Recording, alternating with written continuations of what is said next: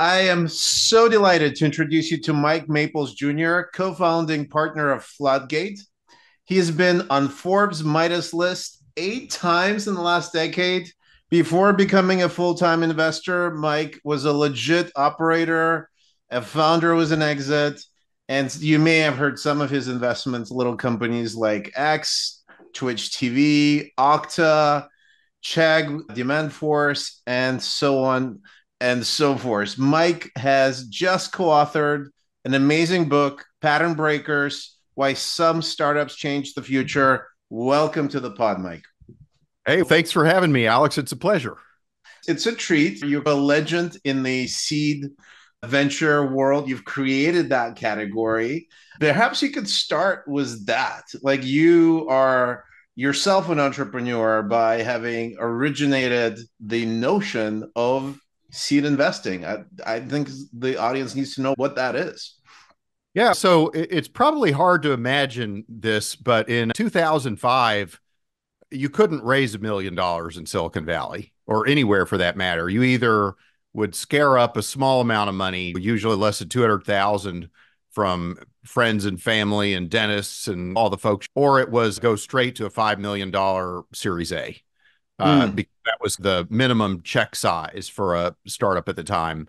So that was the order of the industry at the time. And then the other thing that had happened was we'd just come out of the dot-com meltdown. And so it was time to get the party started again on the internet. And we were starting to see the early phases of what came to be called lean startups. Amazon was just starting to come out with AWS. You had the lamp stack, all these trends. And so that was when I started working on these ideas of seed investing. And it was really less of a reaction to what was happening in VC and more just what I observed and what founders needed. I kept seeing founder after founder say, really all I need is $1 million. I don't need $5 million. And so that's what the genesis of, hey, why don't I just write checks that the entrepreneurs actually want? And off we went. Got it. And the one example of how you position this when you were fundraising, I think would be very interesting because it's a little bit of a story in my head of what it takes to, as an entrepreneur, to introduce the future, say, here's what we're building, here's the journey. Could you tell us the fundraising story for your that you went through yourself? Yeah. And I think in hindsight, I was living in the future, whether I knew Yeah. it or not. Yeah. And basically, and I think it is actually a good lesson for fundraising. So my basic theory is if you're doing something new, most people should not like it by definition, right? And so because human beings are conditioned to like things. And so if everybody likes your new idea, it's too similar to what's already come before it. And so what I would do is when I would talk to potential investors, I'd say, okay, I'm about to tell you something. And if you're not inclined to believe what I'm about to say, I can give you the rest of your time back because nothing else is going to make sense. And so I would say there's a gap between angels who invest less than 250,000 and VCs who invest greater than 5 million. And so you can't raise money in this gap very easily right now. And then simultaneously, there's more and more entrepreneurs who want to raise that amount of money. And there's a set of reasons for that. Some people are calling it what we started to call lean startups. Right. And so my basic thesis is that 500,000 is the new 5 million, and that there will someday be a new category of seed firms that fill that gap. If you don't believe that could ever be a conceivable future, it doesn't really make sense for me to present anything else because it's not going to make any sense. But what was interesting was, why is that important? I was basically conveying my insight. And what happens is a lot of times when you pitch an investor, you end up having what I call a Franken deck, which we can get to, but it's 30 slides anticipating every objection conceivable. And Including objections from investors that have no business investing in you at yeah, all. exactly. So what I wanted was if somebody said to me after I expressed my idea, if they said, why isn't a VC at a good firm going to come down and compete against you? I'd say, okay, think about that. If I'm Peter Fenton at Benchmark, why do I want to leave Benchmark to start a seed fund? So I'm not going to compete against him. The only people I'm going to compete against are the people who aren't performing very well at Series A. And then you can just come to your own conclusion about whether I can outperform the underperformers. But return back to first principles. Remember, I'm addressing a gap between angels and VCs. I have no ambitions of competing with Benchmark or Sequoia or Kleiner Perkins or those guys. And so I find that quite often, if you can get your insight, slide one, what does the product do? And explain to me like I know nothing. We're Airbnb, we let you rent an extra room in your house. And then slide two is, okay, what is it that I know that's not obvious? In the case of Airbnb, Four Seasons is an awesome hotel, but when you're in Paris, more and more people are going to want to live like a Parisian. Or when you're in San Francisco, they're going to want to live in like a San Franciscan. You can stay in the Four Seasons in central Paris, or you can go stay in a 17th century left bank villa. That's right. The 17th century left bank with the baguette that Exactly. tender your noise with the, yeah, that's absolutely. So you're creating this, you get people to believe that you could have a local experience. And if they believe that, then it's a Yeah. much easier story. Exactly. And if they don't believe it, that's okay. Because what I find is that you're not going to convince them to invest anyway. And so you might as well call the question. And what you want is the subset of people who are ready to move with you, who are ready to believe your insight. You want to make sure they understand what it is really clearly. And what can happen is you end up doing a pitch, and an advisor who means well will say, "Oh, hey, I don't think you should say we're Airbnb. We let you rent an extra room in your house. I think you should say we're a marketplace for unused residential real estate supply, because Yeah. marketplaces are hot and prop tech is big." And so you end up saying what the product is in a way that I don't know what it is, right? Now I don't understand what the company does. And then they pitch somebody else and they say, "Oh, millennials are a thing now, and millennials have more spending power. You should have a slide up front that talks about millennials." And it's like you're 5 slides in and you're talking about millennials and you're talking about property tech and you're talking about sectors of the economy and property and hospitality. And I still don't know what it is. And Yeah. so like you, It's a Stanford Business School paper. It's not something that moves you as a person towards the vision that the that's right. entrepreneur has. Right. And so I call those Frankendex. And what Yeah. happens is you end up with 30 slides, and every slide anticipates every possible conceivable objection. And then the story gets muddled because you feel forced to go through this deck of 30 slides. And the person that was inclined to believe your advantage never got a chance to really understand what that advantage was, because it got lost in the discussion. That's very interesting. And I would add one other dimension. I'm curious your feedback on it.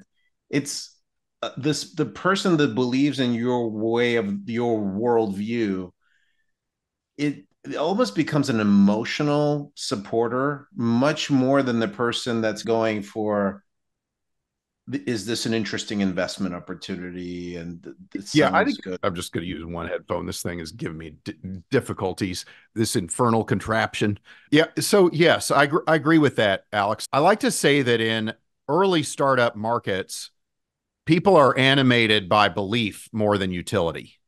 So people do business with startups not for practical reasons. They do it for aesthetic reasons. And they believe in the aesthetically different future proposed by the founder, and they feel an emotional connection to the idea.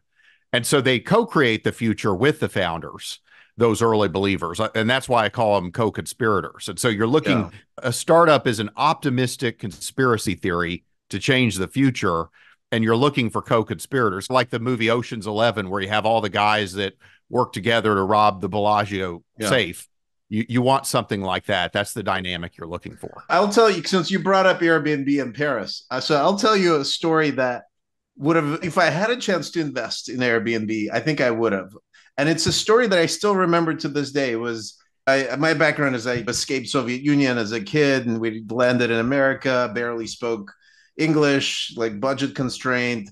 And the first kind of glimmer of make living well was I got a advance before I started a job after undergrad, and I did this backpacking trip around Europe. The usual story was kind of Eurostar back then. And one thing led to another. I got introduced to somebody who introduced me to somebody, a couple in Paris that were more English friendly, and they just let me crash in their apartment with them. And it was special. It was way before Airbnb was born, so to date myself, but it was the most remarkable trip highlight out of a remarkable trip where you're scrappy, this living on a budget, but having amazing experiences, deeply connecting with people. And I try to explain this, like that's the experience of travel that for me at least was the one that was way more um, interesting and exciting than next trip to Paris, which as I was this consulting firm staying in the equivalent of 4 seasons. It was really cool, but that got boring pretty quick. I still remember having a French wife, by the way, probably is because I had this amazing trip to Paris back in like late 90s. Living like a local. Yeah. Right. So that's living like a local. That's really embracing it. That's connecting with people. And I think that's like that's you want people that believe in that, right? Because that's the person that's going to tell, here's why I believe in this story. The best trip for me in my life was this trip when I was doing Airbnb before there was Airbnb, right? I was living in the future as a customer trying to do something what these guys are doing. And I see this in my business. My best customers are by far people that have tried something similar, struggled with it. We had the same thing we found at Success Factors. And so it feels like the investor that's going to champion you, recruit people on your behalf would be the same investor too. I think that's right. There's just different types of co-conspirators. So you got your customers, you got your early startup employees, you have your investors, partners. Yeah. The other thing, though, that you mentioned that I think is really profound is that when I think about product market fit, there's a question I like to ask, which is, what can we uniquely offer that people are desperate for? And yes. What you find is that people who are desperate, by definition, have tried to solve the problem already. And usually, and this is especially true in B2B, and this may be what you're seeing with Relayto, is that the people who are going to be your customers, they're already trying to solve the problem, ideally. And ideally, they've tried to solve it and failed some way, or not succeeded to the extent that they'd like to. Why is that important? It's hard to argue that somebody's desperate if they haven't tried to solve the problem already, if they don't even know the problem exists in the first place, right? Whereas if they've tried to solve it already and failed a couple of things, that they're aware of the problem and that they care about solving it, and that they realize they can't solve it.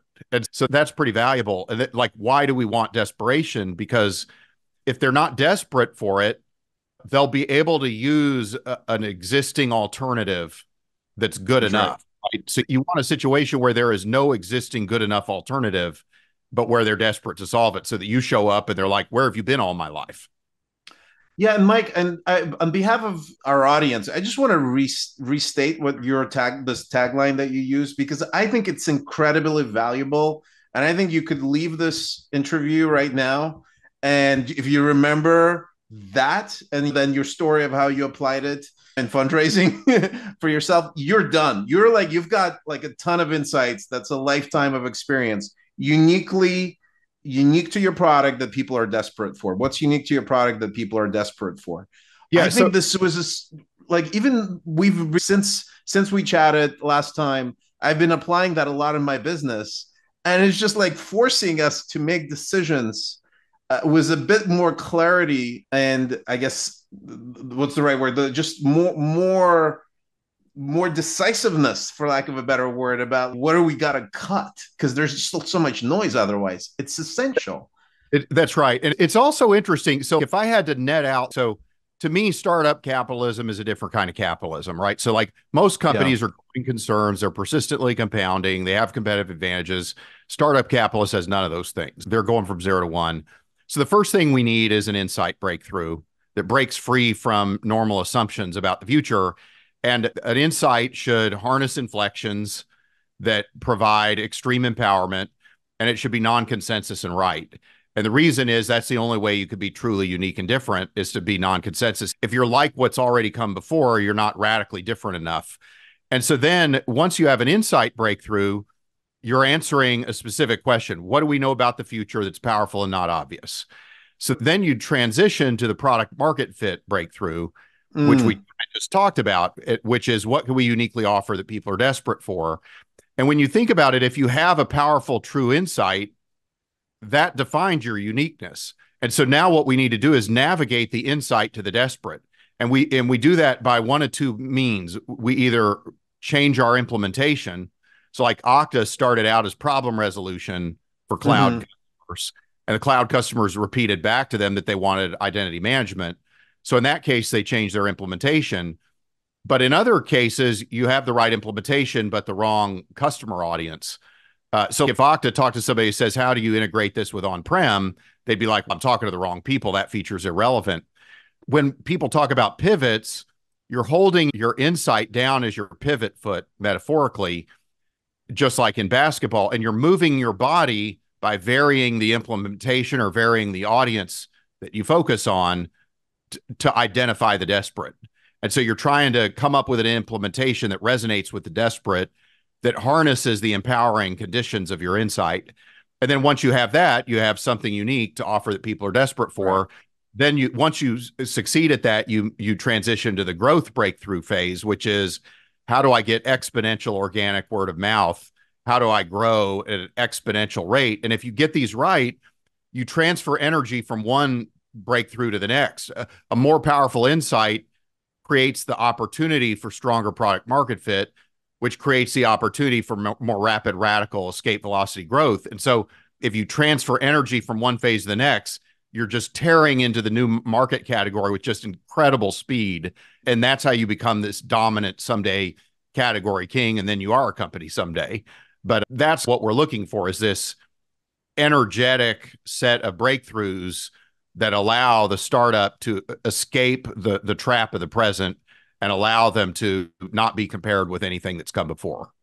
This is really powerful walkthrough. Let's take a step back for those in the corporate world that are trying to launch new products, right? Like they're becoming the kind of the entrepreneurs in their companies, or earlier stages of the journey. Because what you're saying is that you really got the beginning to get the beginning right. Because if you accelerating on something that's and it's working, but it's you're not going to get that escape velocity.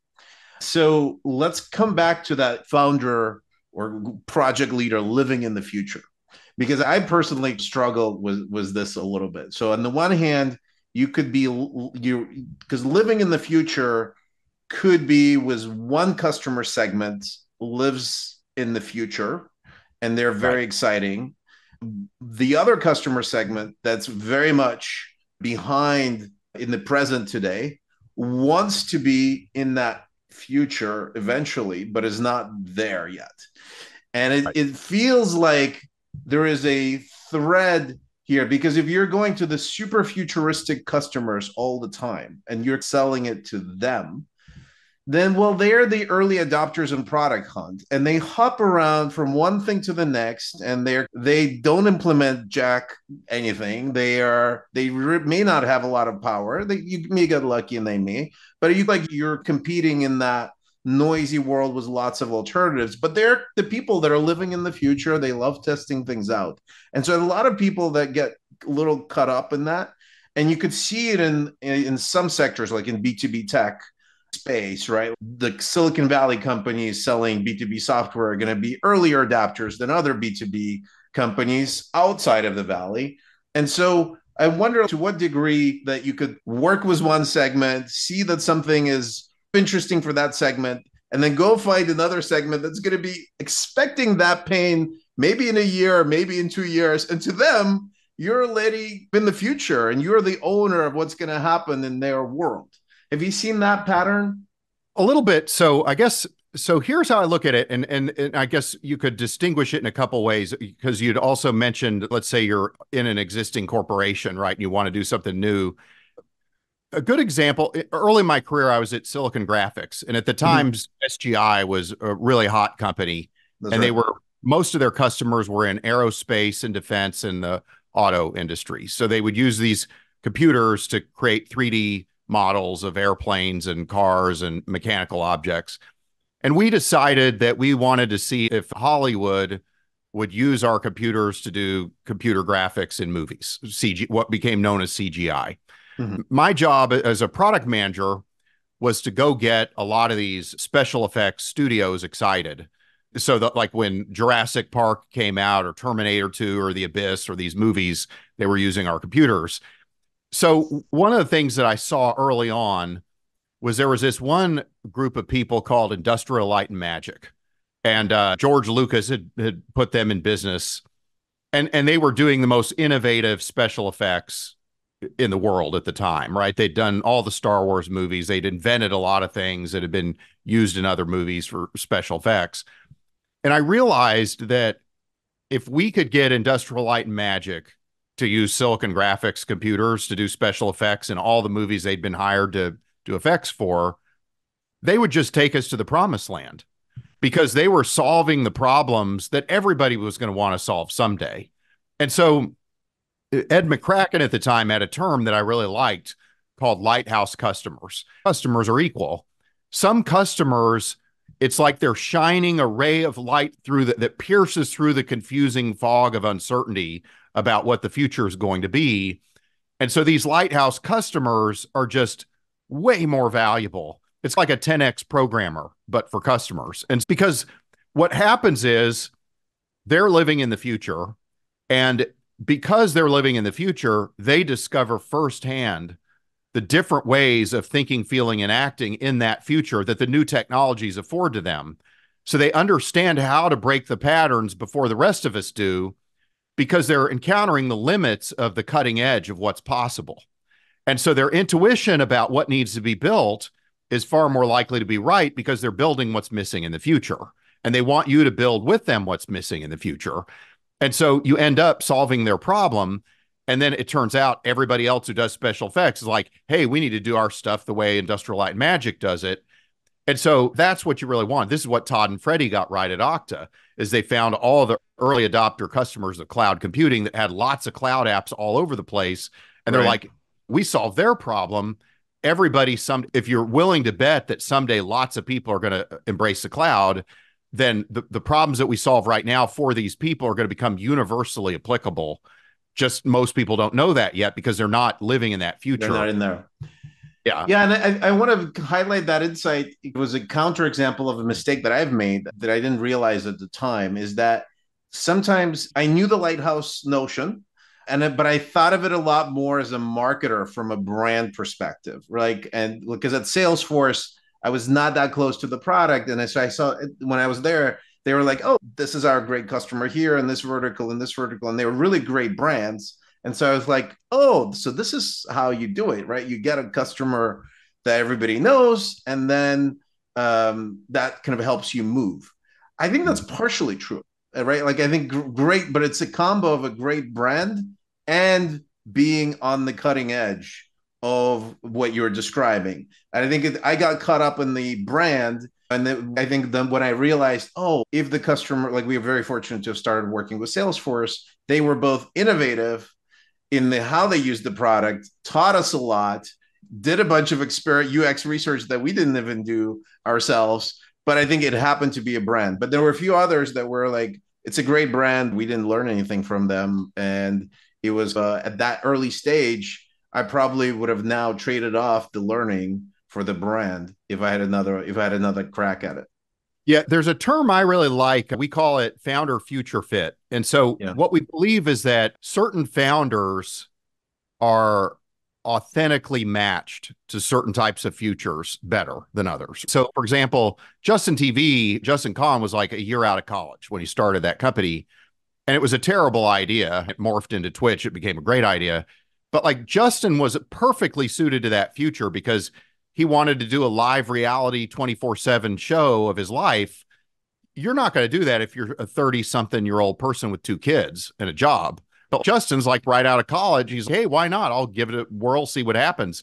He wanted to be an internet influencer before there was even a word to describe internet influencers. Whereas like another company I work with, Applied Intuition, they create autonomous vehicle simulation software for the big car companies, and they're trying to get hundreds of millions of dollars per company. And so you need people, when you're across the table from the CEO of a car company, right? People across the table from you need to seem like they can do the job. It's like Casser Eunice had been working on Google Maps and Peter had been working on the Waymo stuff. And before that, both of them had grown up in Detroit and had worked in the auto industry, Casser at General Motors. And so he knew executives at those companies. And so future founder future fit in that situation is different, right? They need to have experience, they need to have a following, they need to have a track record that suggests that they can deliver and on what they say they can deliver on.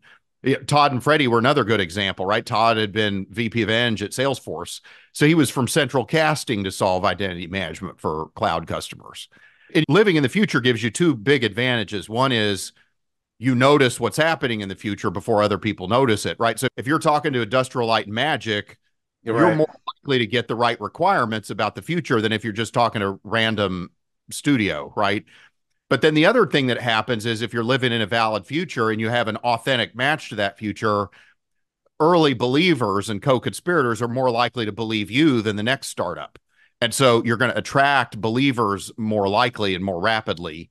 And so you're going to be right in the first place about what to build, and you're going to attract more people who believe in what you've built. And that's pretty important, right? That's a pretty important set of variables to success. So one of the things that you just brought up that I want to double click on is this notion of several of the B2B founders that you brought up are central casting, right? And they seem to have the credibility and the presence to be across the board from CEO, CIO, etc. At the same time, in your book, you describe kind of the typical founder as highly contrarian. And I'll quote you, you quoting George Bernard Shaw, the reasonable man adapts himself to the world, the unreasonable one persists in trying to adapt the world to himself. Therefore, all progress depends on unreasonable men. And these are folks that may clash a little bit. It was the CEO types, or some have some tension with authority. So a lot of our audience is in B2B. I'm obviously in heavily in B2B camp, and I could sense on the one hand there is this sort of central casting phenomenon that you could fit in the corporate world and I have the credentials and whatnot to look credible and can polish myself up as a former consultant or whatnot and play that role. And then at the same time, with my team or in other contexts, I'm a bit more disagreeable by nature, right? And less patient than I would be in a sales context. And I feel like it's a duality that I haven't heard a lot of people speak about. And I would like to get your take on how do you see people reconcile the way they are in the sales context and the way they are in driving an urgency in a business that needs to get that escape velocity. Yeah. And what I'm about to say, I'll just caveat slightly, which is there's that movie where the guy says, I have a particular set of skills, right? My point of departure on the world is fairly narrow, right? I'm interested in breakthrough new businesses that create new markets and that can't be compared to anything that's ever come before. And so what I'm about to say applies to those kinds of businesses. Whereas if you're trying to do a product line extension of an existing product, not so much, right? So what we need to do is be disagreeable in two ways. The first level of disagreement has to do with the idea itself. Startup ideas that have breakthrough potential are fundamentally a disagreement with the status quo because they're saying that the patterns of how people think, feel, and act up to this point are no longer as powerful as a new pattern that I'm going to come out of left field and establish. Now, a lot of entrepreneurs miss this opportunity. So what a lot of entrepreneurs do, and I'm sympathetic to them, but they say, hey, I heard that you should go after big markets. I want to find a big total available market. So they do. They find a big TAM, and then they try to find unmet needs and unserved customers with big problems in that big market. But the problem is when they do that, they buy into a context that they don't realize they're buying into, which is the current rules set by current incumbents. And so when you go about starting your startup that way, you're making a conscious decision, maybe unconscious decision, but you are making a decision to operate according to the rules of the status quo and the incumbency. Right. So like my view is that if you want to break through, you have to deny the premise of the rules. You have to say it's axiomatic that the way for me to win is for the future to not be an extension of the present, to not forecast, but instead the future be radically different. I want to backcast from radically different futures. And so I need to come up with an idea that disagrees with the mainstream in terms of the best way to go about something. And so that requires independent thought. That requires you to, Twitter didn't call themselves Microblogs Inc. It requires you to invent new language to describe the product. It causes you to have to tell a completely different story about what your offering is. And so an example of recent times that I like is the Tesla Cybertruck. Like, Right. you may think it's ridiculous, but nobody after seeing the Cybertruck ever says, how's that different from an F-150, right? Like, it stands alone. It can't be compared. So that's the first disagreeableness part. But then the second part of being disagreeable is, in order to move the world to a different future, there's going to be people in the status quo that try to prevent you from doing that, because the very word status is embedded in status quo. There's people whose livelihood depends on the future saying the same. And so they're going to try to use every weapon they can. The taxi lobby is going to try to lobby the government to put Lyft out of business, or the hotel lobbies are going to do the same with Airbnb. And they're not interested in facts or logic or negotiating with you. They want you out of business. They don't want you to succeed. And so there's going to be a set of people where you're going to have to decide whether agreeing with them and getting their approval matters more, or fulfilling the mission matters more. And so you also have to be disagreeable in the sense that you break some glass and offend some people, and you offend the sensibilities of people who want to preserve the status quo. And you propose an idea that's unsettling to most people who don't want to move with you. And so you have to be willing to look foolish and to seem disagreeable and to have people not like what you're doing. And that comes with the territory. So let's take that premise, but then I still want to come back to enterprise B2B.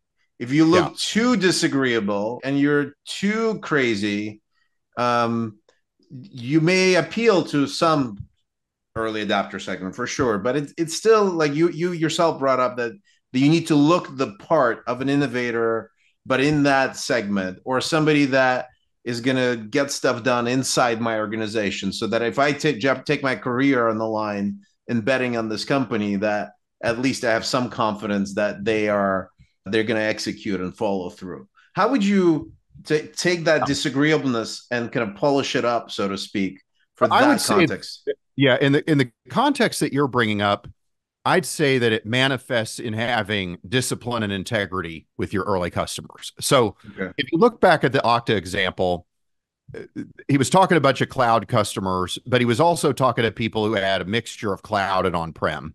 And some people were saying, oh, I want you to integrate your identity management with my on-prem applications. And Todd had the insight to say, that's not what we do.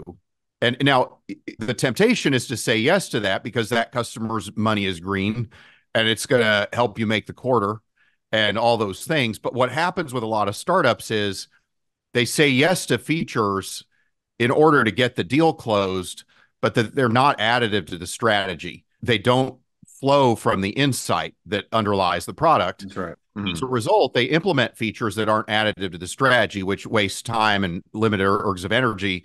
But even worse, they end up getting business from unattractive customers. Those customers are more likely to churn because they believe less staunchly in what you believe. You're much better off finding the customers who believe what you believe and telling them the truth with no tricks and completely solving their problem, and then working with them. Hopefully they magnetize you to the future, right? And you're co-creating the future with those customers. You know, I think you raise a really good point, though. Like, Todd McKinnon is a pretty normal, confidence inspiring guy. He doesn't run around. He doesn't show up in the world the way Elon Musk does. But like in the case of Todd McKinnon at Okta, he was the valid personification of founder future fit. He was disagreeable in the sense that he said no to the features he should say no to, but he also personified the future in a way that made those early cloud customers comfortable doing business with him. Whereas if you're Elon Musk, your founder future fit's different, because you're blasting rockets into outer space, or you're starting an electric car company. You've got to do crazy. You've got to be a miraculous fundraiser and persuader. And if you're at SpaceX, you got to hire rocket scientists on your team and convince them to join it. Like the task, and you've got to break some glass, because There's NASA's going to try to put you out of business at first. And the car companies, right? You got the car dealership networks trying to make you illegal to even sell your cars, like in states like Texas and things like that. You have to overcome a lot more resistance from the present fighting back.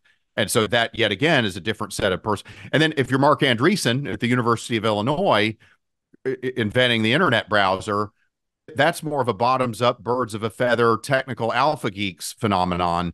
And so you don't really need to be like Elon or like Todd. It's more like you have to be a technical sort of alpha geek that magnetizes other alpha geeks, like Wozniak with the original Apple computers.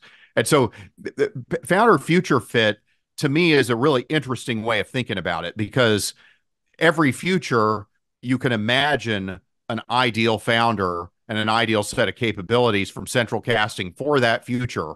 And what I look for when I fund these startups is this the best founder, the best founding team for that specific future that I could ever imagine going after it? Because I think that's a very strong signal in the early innings. Products pivot and change a lot. There's a lot of changes and uncertainty, but that founder future fit gives me a lot of optionality and degrees of freedom for us to be successful, no matter what happens. Got it. So this also allows you to get away from generic startup advice that people get out there.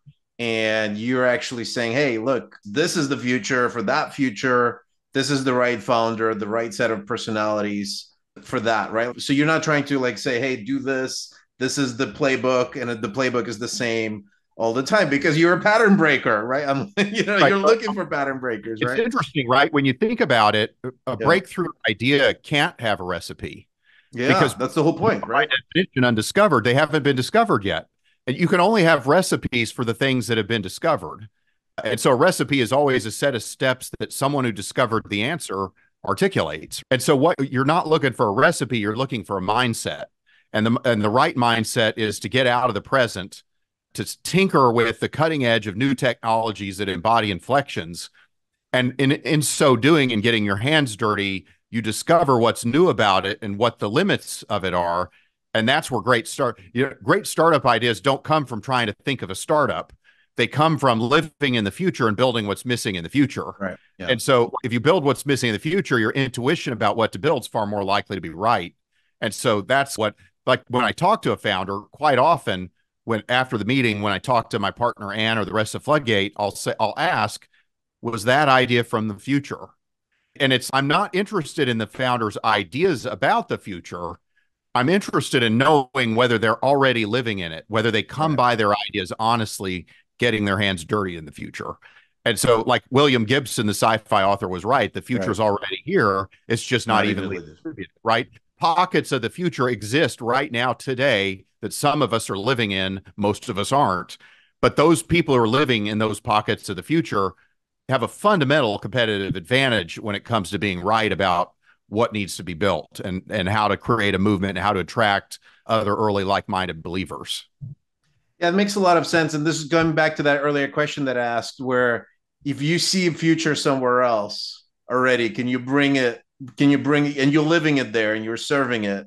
And then that future may already be competitive, but then you go to a whole other sector. For example, if you go from marketing communications to employee communications, marketing communications is going to be a bit further along more often than not in terms of how sophisticated it is in terms of presenting content and other ideas. And that's relevant for our audience here. And then if you're then going to communicating employee benefits or employee experience, if you just talk to other people in your milieu there, you're going to have probably the past ideas of how that works. But if you go talk to, let's bring that marketing DNA, let's bring the sales DNA into the internal communications, that could be a game changer for that particular role in terms of how they do it. So I just encourage our audience to think about that quote from Gibson, which is just find where there is already future, be there, take that DNA. I'm very lucky that I could talk to HR people because I worked in that world and then as a marketer, so I could connect the dots, but find the area where you could connect the dots between the future and the people that want to get there. It feels like that's part of the answer right here. I think so. So you're trying to do two things, right? You're trying to find valid dwellers of the future Yeah. and recognize that they're more important to talk to than anybody else. But then it also, returning back to first principles, we want to find the desperate. And Yeah. so we don't want to just take our product for what it is and rehost it. Like you don't want to take your product for what it is and just rehost it to HR. You want to find an HR department that's living in the future. And then you want to say, okay, my insight is either relevant to them or it's not. And if it's relevant to them, I need to find people who are desperate for what's relevant about it. And then I need to modify my implementation to unlock their desperation, to tease out their desperation. And then you sell to them first, you solve their problem first. And because you're solving the problem of the future now, you end up, the rest of the customers move to that different future of your design.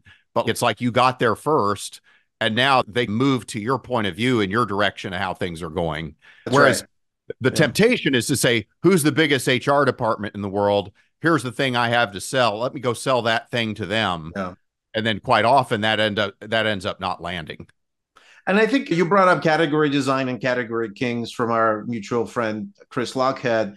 And one of the things that Chris talks about is when you're establishing a category, that's expensive. It takes time. You do want to do that. You want to be thoughtful about it, but you also need to be very thoughtful at moving people from adjacent categories, right? That are dissatisfied or are desperate, to use your words.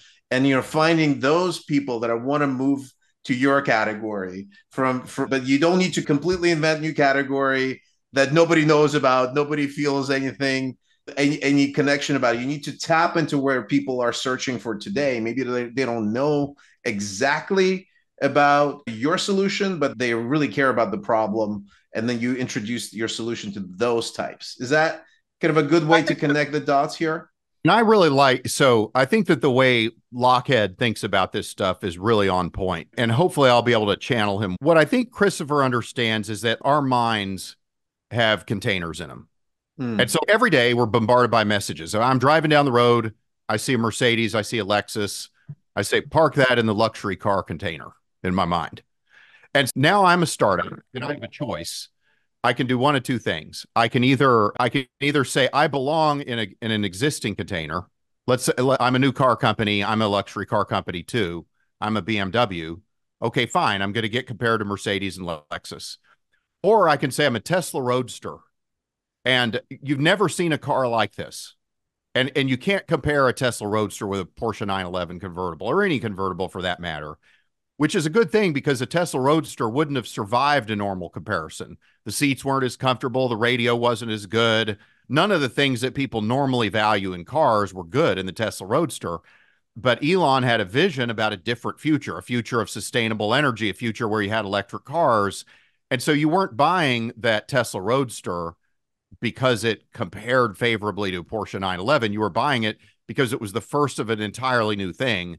And so category design, in my view, is creating a new container in someone's mind.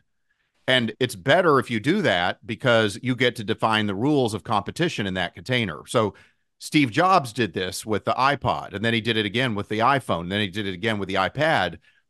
A lot of people wrongly equate product market fit with there's an existing abstract market out there. I need to go find it.